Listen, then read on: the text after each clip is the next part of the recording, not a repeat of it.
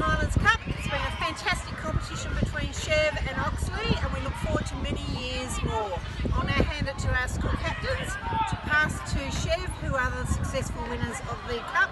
It was very closely fought though. It'll be ours next. Following on from Mrs. Othello's message, first of all I'd like to start by thanking the coaches across all the divisions and age groups. You know, they've showed great resilience in the false sense of hope during the regular season and really creating something out of nothing. I'd also like to thank Mrs. McNaught and Mrs. Pike as the coordinators of the whole program, as well as Andrew Bell from Chev. So, thank you.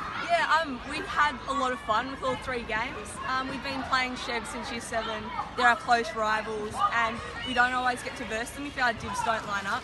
So for the year 12s especially, it was a really nice opportunity to get to verse them one last time. So thanks everyone.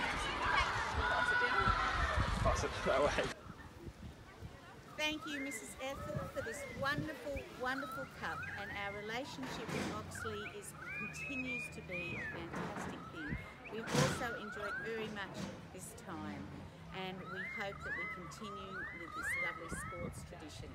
I now will hand these to our captains, Alex and Kate. I'd just like to thank everybody involved, Andy Bell and Miss McNaught, for everything, and especially all the maintenance crews under the current circumstances. It was a difficult thing to pull together at short term, and everybody from both schools is thanking you a lot. Yeah, thank you so much guys for making this such a great opportunity, especially for the year 12s who made this last year of school sport so special, and thanks obviously for the competition.